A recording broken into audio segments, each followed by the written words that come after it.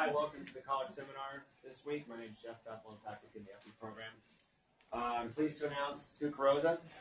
Dr. Carozza has worked in the field of public health for over 20 years, primarily in the area of cancer prevention and control. As a cancer epidemiologist, her research is focused on the investigation of environmental factors for childhood cancers, with special interest in applying geospatial techniques for measuring environmental exposures.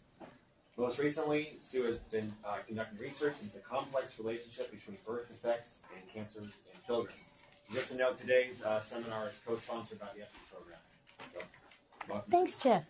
Thank you for coming. Does that volume sound okay? Because it sounds hideously loud to me. If you're okay with it, then I'm okay with it. So I want to talk today a bit about the area of cancer risk in children with birth defects. So I'm using a Prezi. For those of you that have Prezi issues, this is your trigger warning. I tried to make it not fly around too much. So let's start with defects. Birth defects, the percent of babies born with a major birth defect is about 3% in the U.S. It's a leading cause of infant, big source of pediatric hospitalization and disability.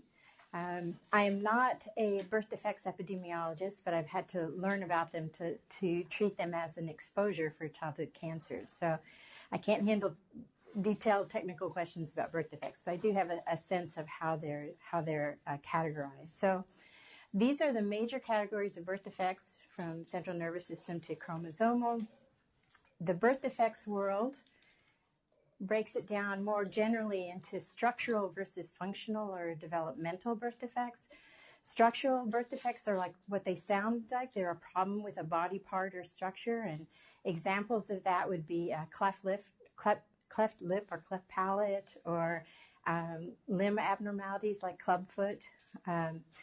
Also, heart defects where there's a missing or a defective valve. Those are considered structural birth defects.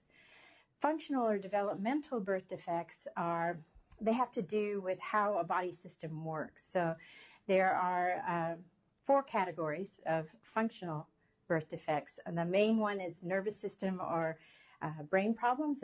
Down syndrome is one that fits in that category. So it's something that's going to affect learning or language abilities that may involve seizures or movement issues. Sensory problems are another type of functional birth defect. That's things that lead to vision impairment or hearing impairment. Metabolic disorders are another category. These are disorders in the body that affect chemical reactions, and so the ability to get rid of metabolic waste or harmful chemicals. An example of this is PKU, the inability to process particular types of chemicals. And the last one is degenerative disorders, and these are often not detected at birth. They're not They're not a big deal. That's a very technical word at birth, but they will begin to impede the development of a body system, getting worse and worse as time goes on. And muscular dystrophy is an example of that category. So we have structural, there are over 1,000 different types of birth defects. And in the birth defects world, they tend to break them into major and minor. And there are many types of birth defects that have no discernible impact on function or form, but they are something that's different from the norm. So there's quite a range of possible types of birth defects. So that's the birth defect side. About the childhood cancer sides. I could do a whole lecture just on childhood cancers. That's kind of my thing. But for general purposes, it's important to know that they're very different from adult cancers. The type of cancers that kids get tend to have embryonal origins, whereas cancers in adults have epithelial origins. And so they may have some similar names, but the types, the etiology, the histology is very different in children than it is in adults. It's so different that there's a different classification system for childhood cancers, and that's what I've listed up here. It's the International Classification Childhood Cancer System. And there are 12 to 13 categories, of which about 10 are easily identifiable. And these are the ways that we group and look at cancer outcomes in children. Like birth defects, they're a rare outcome, much rarer than birth defects. They're a rare outcome, but have a tremendous burden and impact. Childhood cancer is the leading cause of mortality in children, not just infants, but in children. We tend to define childhood cancers as cancer diagnosed up to age 15. Most of the cancers in children, though, are diagnosed by about age 6. There's peaks at age 2 and 4, but the vast majority are diagnosed and evident by age 6 or so. What else do I want to tell you about? There's very little known about the etiology of almost every childhood cancer, except for retinoblastoma, which is sort of an example of an inherited genetic susceptibility.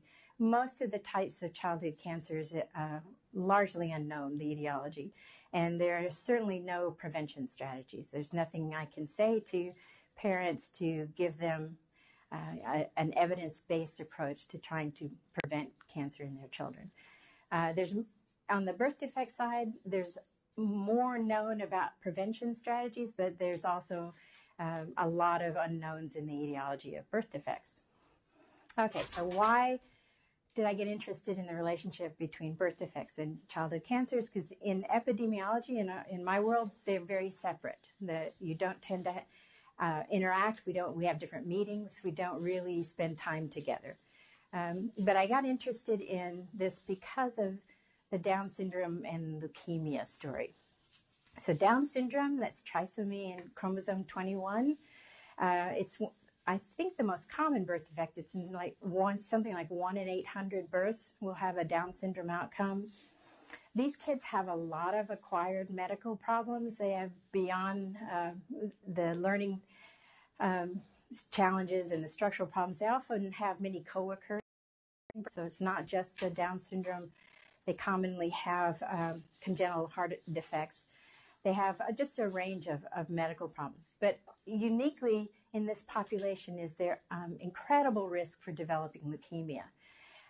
If you look at data across Down syndrome kids and non-Down syndrome kids, the percentage of leukemia, of cancers in Down syndrome kids that are leukemia is 95%. In the general population, it's around 35%. So the risk for leukemia in Down syndrome, the studies vary a lot, but anywhere from 10 times to 50 times higher than children without Down syndrome. So they have there's a very profound relationship between Down syndrome status and development of leukemia in children. There's another piece to this that makes this an interesting cancer question. So let's look at this a little more closely. The risk for leukemia is very, very high, but as adults, they have incredibly low risk of solid tumors.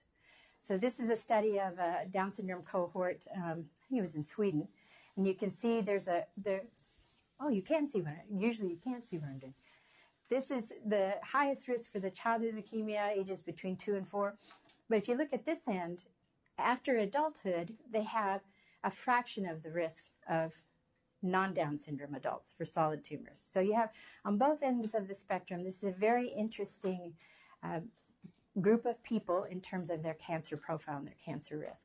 So that got me interested in what is it about this birth defect that would be driving leukemia risk? And is it possible that this risk is not unique to this birth defect, but is there something about birth defects as a whole that might give us some information about childhood cancers? So that's how I got interested in this relationship. And I decided to do a study to look at all the birth defects and all the childhood cancers because I was just basically curious about the question. So the initial study I did was with a birth cohort from the state of Texas. We had about 3.2 million births. It was 1996 through, that one was about 2008, I think, the data. I worked with the state. They did a really nice linkage where they linked the birth certificate data to the birth defects data. Texas is somewhat unique in having a population-based birth defects registry. There are only a handful of states that had that at the time. It's not like cancer surveillance. Birth defects surveillance is a much more complex operation. So in Texas, they had both the well-established cancer registry and a well-established birth defects registry. So working with all of those groups, we have a large cohort that links in the records if there was a reported birth defect and if there was a reported cancer diagnosis before age 15. So that's the basic study design. It was a cohort, and I decided to look at it from both directions. What kinds of cancers do kids with birth defects get, and what kinds of birth defects do kids with cancers have? So in that study, this was the table that represents it having the risk of getting any kind of cancer by birth defect category. If you look down the list, virtually every category or type of birth defect had a statistically significantly increased risk of some cancer. The exception is musculoskeletal. So not, for some reason, there's no risk in that category.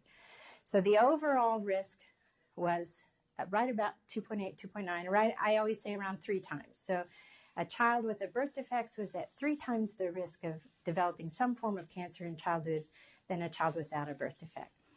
And the chromosomal here, 15.5, that largely represents what's happening in the Down syndrome group in that population. So that's reassuring. That's about what we would expect in a population-based study, that the highest risk should be in Down syndrome kids. So for those of you who aren't epidemiologists, I remember the first time I presented this to the Society for Epidemiologic Research, everyone in the room got excited because it's 3 times. And we're so used to seeing 1.10, 1.5, 1.3. And it's like, no, it's a substantial magnitude of risk for the type of work we do at a population level. So let's flip it and look at it in terms of what, for the specific cancers, what is the relationship with birth defects? So looking at it this way,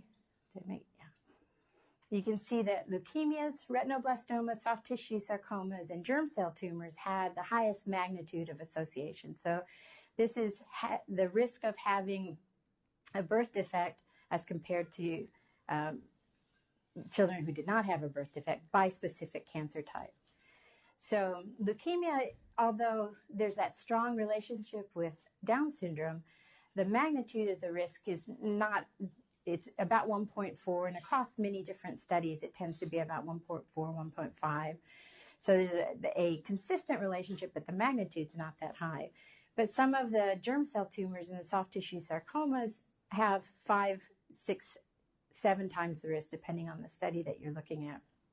And again, that about 3-point increased risk for the relationship between any birth defect and any cancer.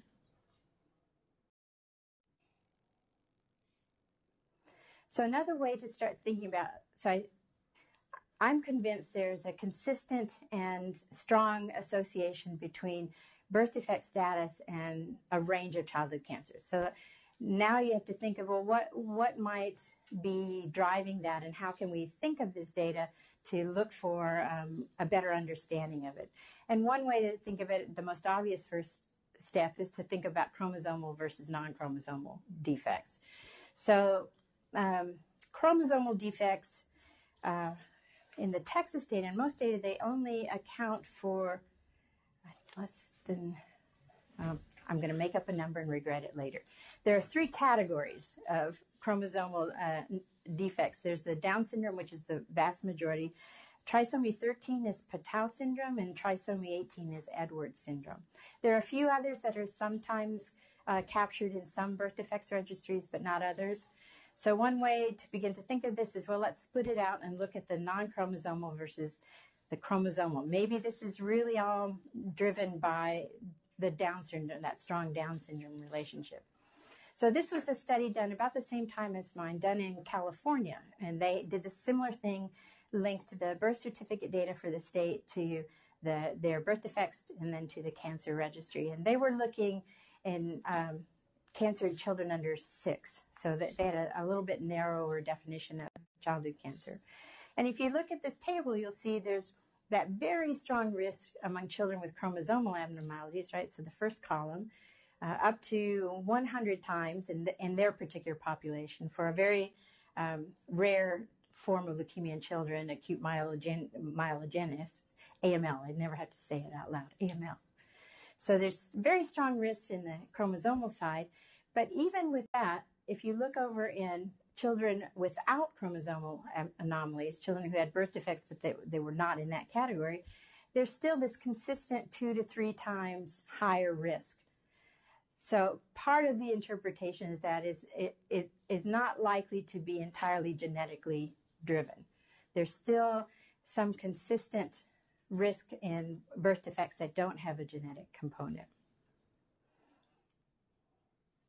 This is another study looking at trying to get at the patterns of where does that risk is it most evident. You can see here in the chromosomal abnormalities, this was done in Utah, Arizona, and Iowa.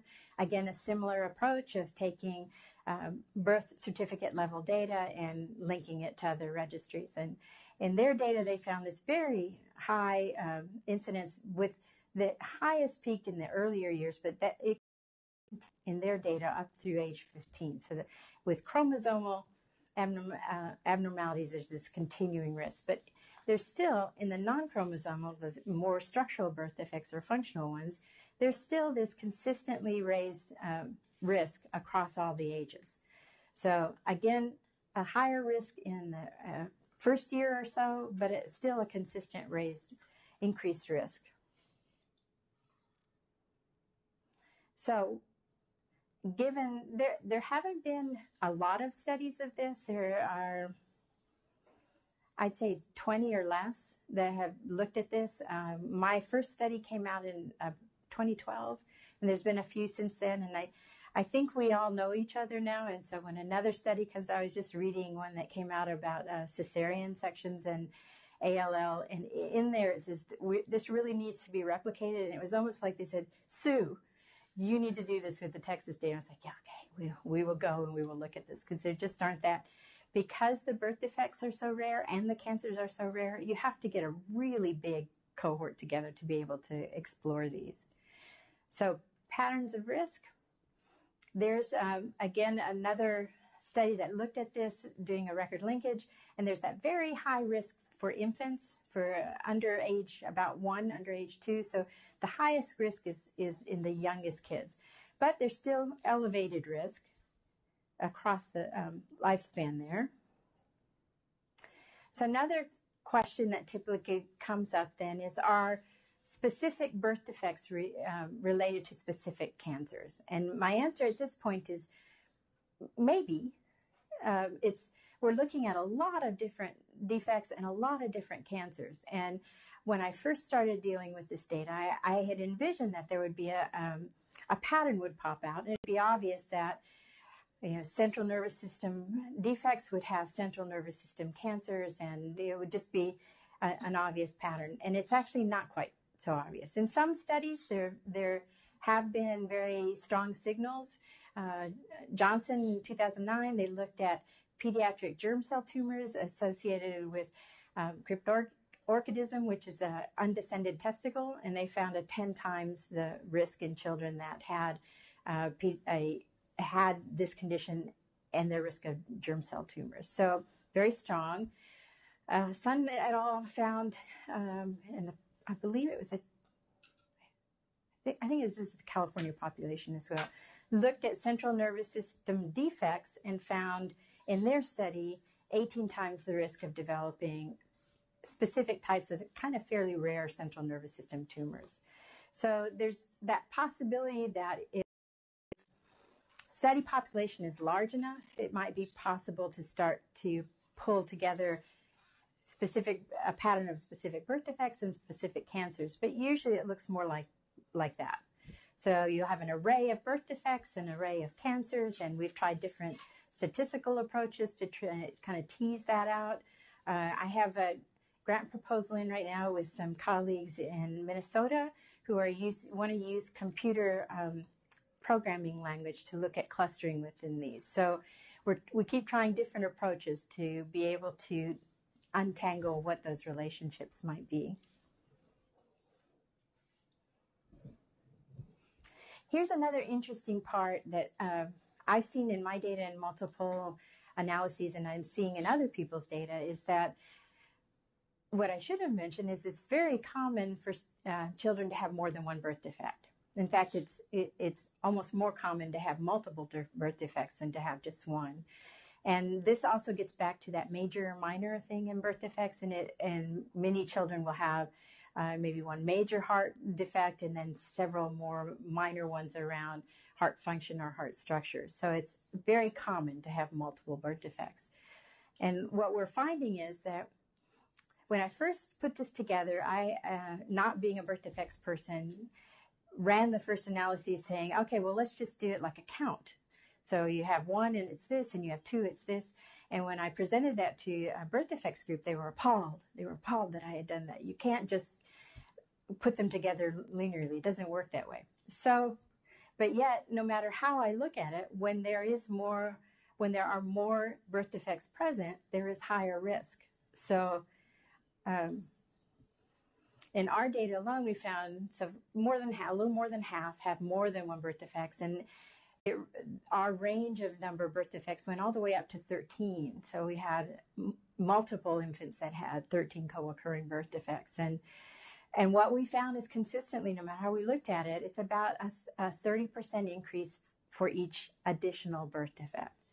So there is some information there that about, it's not dose, because the birth defects people are, again, appalled about that idea, but there's something about the burden of having either specific sets of multiple birth defects or just the load of having.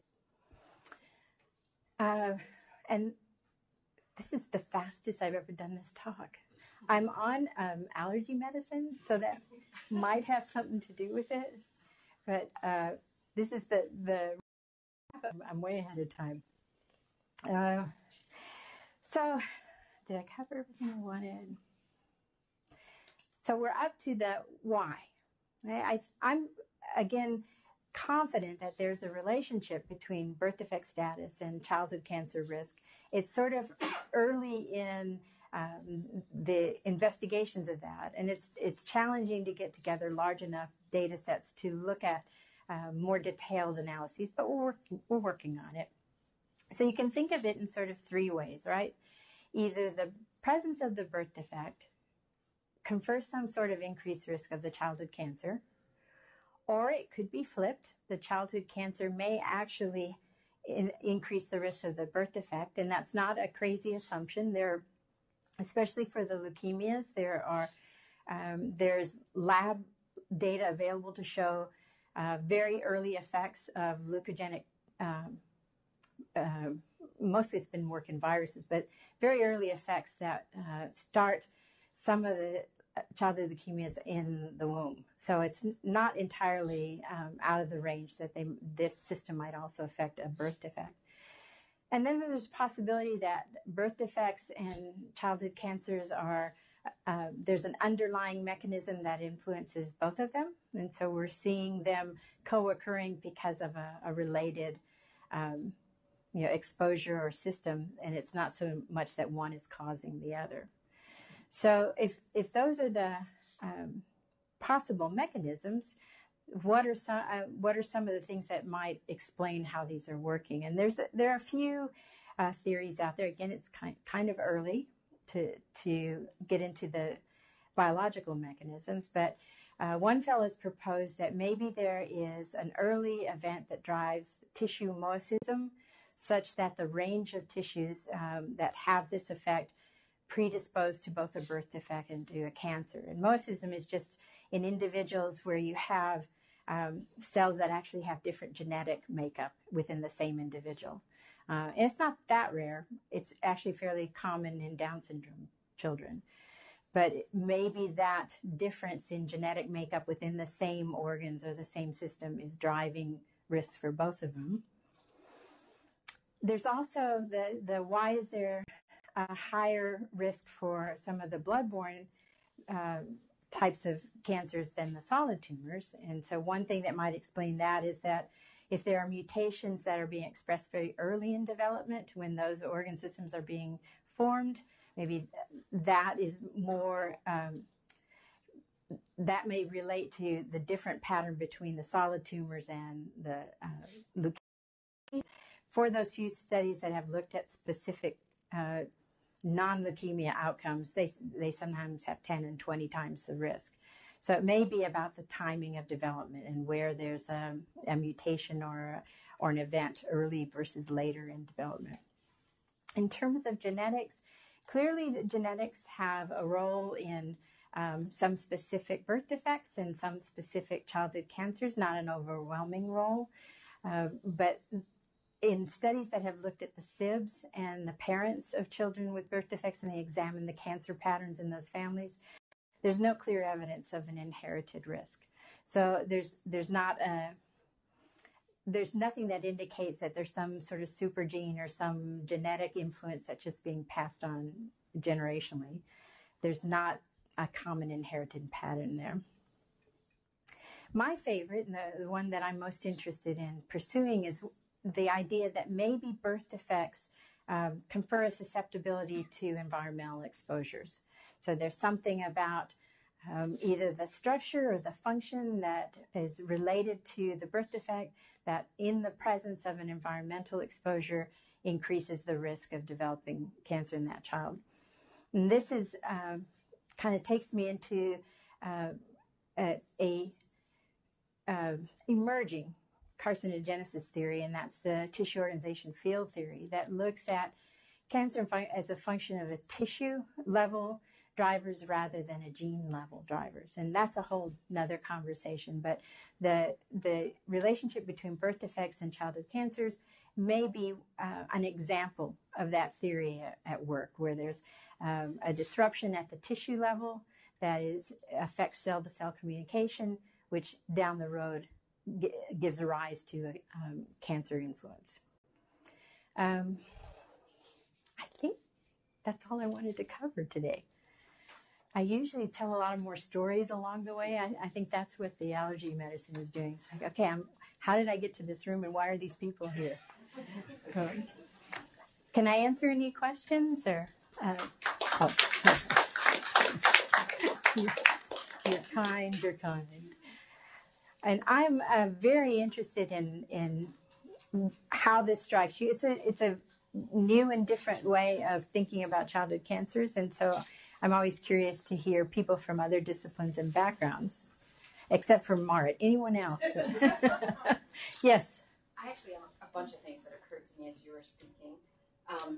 The first is, if we're looking at your third pattern there, where it's essentially a confounding by indication thing, where there's something else causing both of these, obviously maternal age is a huge factor for birth defects, particularly the chromosomal ones.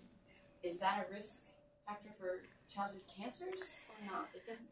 No, not consistently. The kinds of things that are identified risk factors for, especially leukemias, are things like size at birth and radiation, which is not a common exposure anymore. Or we hope it's not coming back anyway as a common exposure. So there really aren't, around demographics, there really are not. For a while there was evidence that higher socioeconomic status was possibly a risk factor, but it hasn't really borne out under closer observation. There is a profoundly different risk for childhood leukemia between white, Hispanic, and African American populations, with Hispanic having the highest childhood cancer incidence. Yeah, it's one of the unusual patterns in cancer in Hispanics is usually lower than most of the other population groups, but for childhood leukemia, the peak is actually higher in Hispanic children. It's similar to the peak in white children. In African American children, there's almost not a peak. That's another part of what got me interested in this, is why would African American children at a population level be protected from what is a very dramatic peak in risk for both white and Hispanic children. But that's, again, another another talk. So I don't. There are not well established factors other than race, ethnicity. So then, if we're going with the assumption that the childhood cancer is starting in utero somehow, whether it's a viral exposure, environmental exposure, and we're not necessarily seeing the birth defect and the cancer at that same site, is it rather the gestational age at which that particular birth defect arises? Because the embryology people know very well. So is it that leukemia starts? And that's a bad example because obviously the chromosomal stuff is older, but do the central nervous system things start at the same time or whatever that environmental exposure? Yeah, and in epi, the way we'd like to look at that is windows of exposure, and we can't. You can't do that. I'd have to. With blastocysts. Yeah, yeah. But even trying in pregnancy data to tie exposures to at least the trimesters, or to and we're trying to do that with some of our fracking data. We're looking at it's a whole nother study, but we're looking at fracking exposures and both birth defects and childhood cancer and altogether. It's so hard, again, to get a large enough cohort, detailed information about environmental exposures in the week of pregnancy. So I'm kind of waiting for the animal people, to the ones who torture zebrafish and do that sort of. If they can give me a better idea of how timing, the teratology part of it, then we could at the population level start to hone in on, is there at least a timing? Is there a window that is shows a stronger relationship? But that's a great question, and maybe we'll work on a study together on it. The only other timing thing is with your Down syndrome, there's some evidence that those abnormal oocytes occur when the mother of your child, who now has happened when she's in utero. So you might have to great. Go way back for your exposures. Yeah, that'll make it simpler. Yeah, if we can do it that way. Because they're frozen in mid-meiosis, so there's. Oh, okay, that's a very good point. You're born with all your eggs ready to go. Yeah. Me personally and everyone else. Yeah. Good to know. Yeah. Anything? Yes. I wanted to maybe off of what Dr. Goldberg said with regards to that window susceptibility. One of the things, and thank you for your talk, by the way, fascinating. What triggered for me is when you were showing the relative risk and the musculoskeletal defects in cancer. It seemed almost protective. And when you did the sarcoma and birth defects, that also seemed protective. Oh, I can't go back in this. In my mind, I was thinking, well, when is that window? When is the musculoskeletal system developing? And of course, that window is different than all of these others. So I'm wondering if that is possibly. I'm sure you thought about it, but I'd like to know what you thought about it. Yeah, it's something we'd like to explore, but it's back to the same issue of at a population level, getting the timing down that precisely is really difficult to do with sort of public health surveillance level data. But I am absolutely convinced timing is key to whatever it is that's driving this. In utero. Yeah, I'm sorry, in utero. The other part of childhood cancers is there's very little indication that exposures in early childhood have much influence on risk. It seems to be most tied to in utero events. And that may just be that we're measuring things wrong, or that data is just really hard to get a clear signal from. But the studies that have looked at like diet and environmental exposures up to age 1 and 2 have not shown that there's a strong connection between that timing and risk. So for those reasons, we focus on the in utero exposures. But yeah, if I could do timing, yes, that'd be great. Either of the back row. Well, I'm just wondering, with sort of fairly recent data on kind of body burden for contamination, how much has the literature, the science advanced in terms of multiple exposures interacting, when, during the gestational period? The risk assessment approaches, I think, are far behind the science now. they haven't modified the approaches to look at specificity of timing during pregnancy or the body burden they've barely gotten to where they look at child levels that are, so not to be denigrating, it's just it takes time for those things to happen. Your question reminds me of at another seminar when I presented this. One of the questions was, well, are you now comfortable telling women who have children with birth defects that, and on top of this, they're likely to get cancer? It's like, no, no.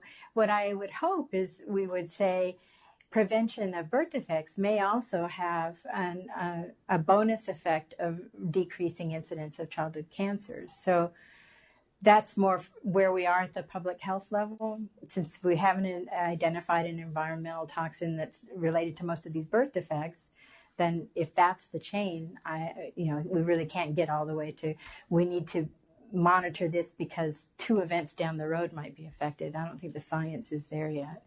But I do hope this work doesn't, because I have had a bit of pushback from the birth defects community about, well, what is the message and how do you frame it? So I'm a cancer epidemiologist, so I'm looking to prevent cancer, but wouldn't it make sense and follow then that this should be evidence towards preventing birth defects? I don't know if that answered I probably don't have an answer to your question. That's probably what that's all about. Yeah. Marie?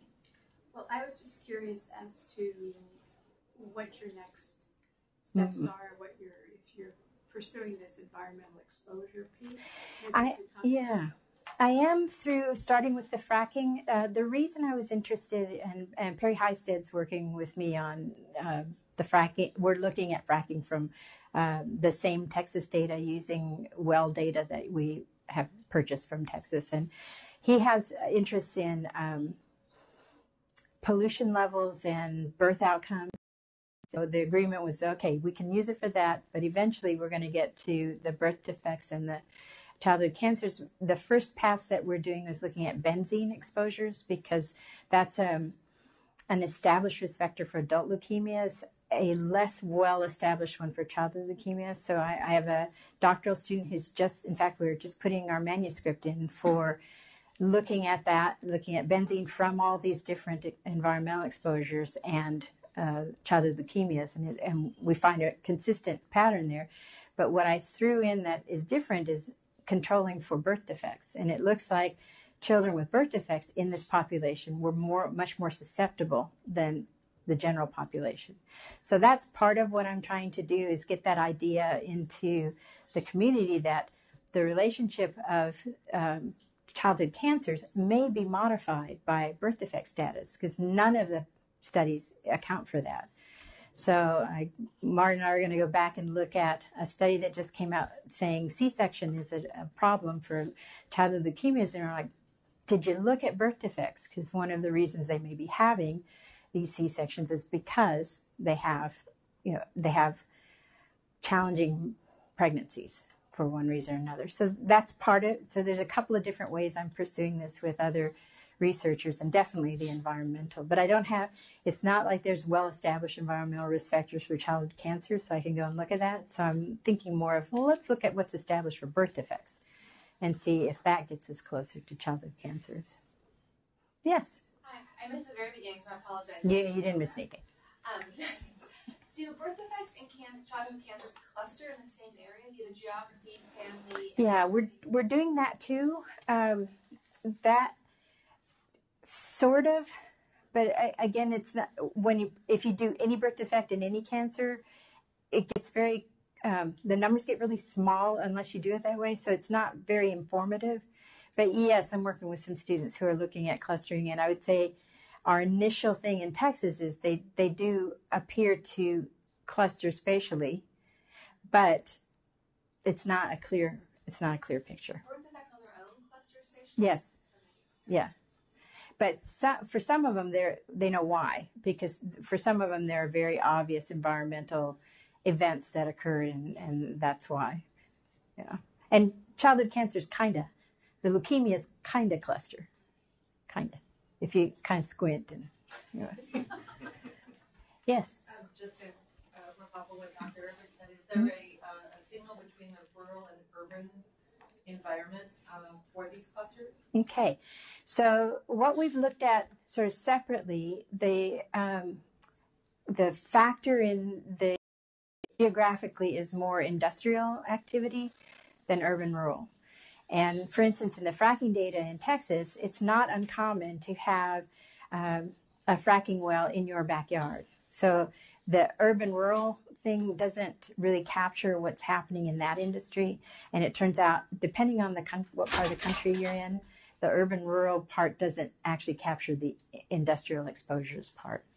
So although I've done work on urban rural continuum and quickly realized this isn't about population density, this is about what's in those areas. Yeah. Yeah, because I did work on pesticides and looking at agricultural exposures. And again, it was like, it doesn't really matter if they're urban rural because you can have a cotton farm in your backyard in Texas and be just outside of Austin, which is where I lived. And I didn't realize there was a cotton farm there till I lost a dog toy over the fence. And I went and looked over the fence and I was like, oh my gosh, there's a giant cotton. That's why the airplanes are coming over and spraying pesticides, because there's a cotton farm. So depending on the community, you can have close proximity of different environmental exposures. Well, thank you all for your questions. Thank you for coming. I'm going to go home and take a nap now.